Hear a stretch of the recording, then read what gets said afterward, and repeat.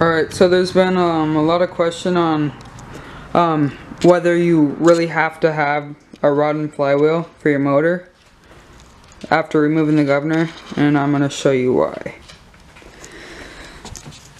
So this motor did not have a billet rod or a flywheel. It was one of my friends, and he was riding and it just made a loud pop and stopped, and his rod just blew apart and then just tore up the cam also, and did quite a bit of damage to the block.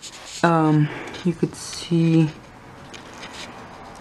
right around there in the piston. You could see there, and then where the cam was, right there. That would be part of it. So yeah. So if anybody's really wondering if they have to have the rod and flywheel, I mean, I guess it still is your choice, but yeah, you definitely do need it.